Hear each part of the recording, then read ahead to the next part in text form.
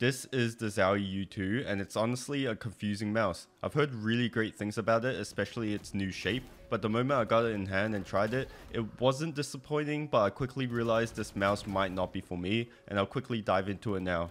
First off, the shape is newly designed by Zowie. You might look at this and think it's an ambi, which it is, but it isn't at the same time. The left side of the mouse is actually a lot more curvy than the right. You can see it more clearly when you view it from the bottom. The left side is just slightly tapered by a tiny bit, but overall is still quite flat, while the right side almost sinks in a little before connecting to the back. The grooves itself is okay, but it doesn't make it more comfortable than the mouse that has flat sides, so I don't know who exactly would actually benefit from this. It would make a lot more sense if the mouse was either wider or was an ergo, since the indented grooves would help lessen the grip width, but the U2 is already plenty narrow, especially near the middle to the front. At the end, the U2 is back hump prominent. The width and the height are actually really good, where it fills out enough of my palm without it feeling too locked in and being unable to use finger motion. However, a problem for me was the contrast of the wide back hump to the very narrow front. This made it uncomfortable to grip because as my fingers closed in, the left side of my palm is pretty much nudging against the left side of the hump, and I noticed some fatigue after an extended period of use. This can be solved by tilting your mouse a little bit, which alleviates some pressure, but now my pointer finger ends up clicking on this raised groove on the buttons, which is fine, but it's not the most comfortable thing again. Furthermore, if you relax claw this mouse with your ring finger all the way extended towards the front, I found that the right side near the corner here feels quite weird to grip onto. I don't know how to explain it, but it feels out of place like a pebble on the road, and I also noticed slightly more fatigue at the end of my ring finger here. So for me, I prefer both the ZA and the S2 shape over the U2. You can also fingertip this mouse due to the flat sides, but it doesn't really outperform other shapes like the R1 Pro Max or the Ultralight in that aspect. Plus, the hump on the back in my opinion is actually the highlight of the mouse, so you should be making use of it. The build quality on this mouse is insane though. It's pretty much up there with Faxi and Endgame Gears mice, and I'm confident this mouse will last a long time if you don't bash it.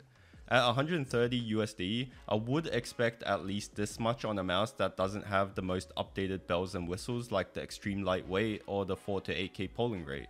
You are paying for the experience of having a solid mouse that won't die on you, and the quality definitely shows on this product. Onto the coding, Zowie makes some of the best coatings for a mouse, and this is no different. It's one of the best, if not the best coating I've tried, with a highly rubberized surface that grips onto your skin with or without moisture.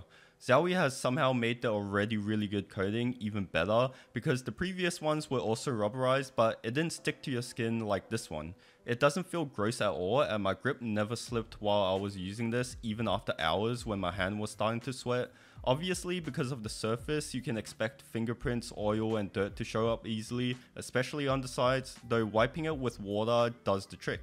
The clicks on the U2 are okay. There are many mices out there with lighter clicks. These do require a moderate amount of force, but they are crispy and tactile, which I love. However, the clicks do get significantly stiffer the higher up you go. Some mice do really well to make it as consistent no matter where you click, but I think the biggest reason why the U2 has this issue is because the button is a one piece connected to the top of the mouse. It isn't a problem though if you click anywhere below the scroll wheel, but since this mouse can work with fingertip, you should skip this if you grip towards the back. The buttons themselves have a little bit of pre and post travel, but it doesn't affect the mouse in any way. You won't notice it in game and during day-to-day use. The comfort grooves that I mentioned a little bit before aren't necessary in my opinion. I wish they were flatter, if not completely flat. Side buttons feel great. These are some of the best side buttons I've tried. They're light, has slight post travel to make the buttons more bouncy and easier to spam.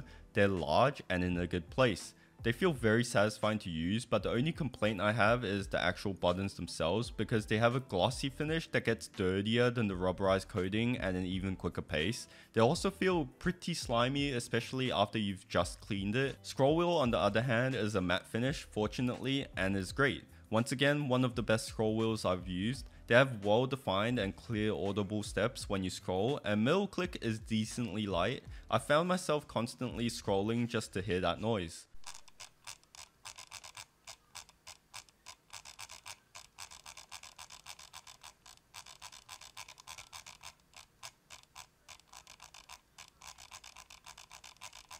The skates on the U2 are good. They have a balance glide that is smooth, which makes the mouse feel a lot lighter than the 60 grams it weighs in at. It glides well on most surfaces, though on certain cloth pads the skates do get a little bit more controlled, which is not determined by the speed of the mouse pad. The U2 glides faster on the Yuki-Aim control pad than on a much faster Lamzu Energen, in which the skates do have more tug when starting a movement. The skates perform fine though, and I would not switch them out. Last thing I'll talk about is the wireless implementation and battery life. The U2 only has 1K polling rate, which is no problem at all. They do give you this enhanced receiver which doubles as a charging dock. In my opinion, you should just treat this solely as a charging dock because the improved connection is non-existent in game.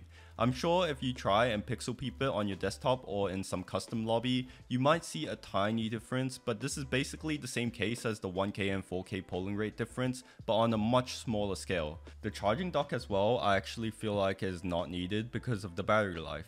Since the mouse is only on 1K, I'm getting anywhere from a week to a week and a half before needing to charge. Sure, the dock is convenient, you just pop it on and it's charging already, but most of the mice I have don't have a charging dock and I don't get that feeling of missing out.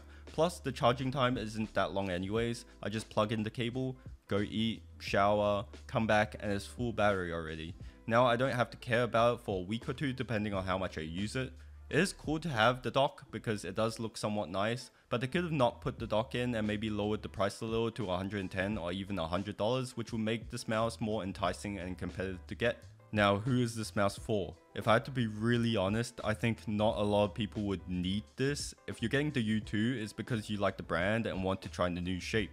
For me, I subjectively think there are a lot more mices that suit my grip better, and because I don't believe in this mouse, I can't recommend it despite the mouse having a lot of good qualities, which some are even the best that I've tried. On the tier list though, realistically I would put this on a B+ or A- tier. It's solid, but it's not for me.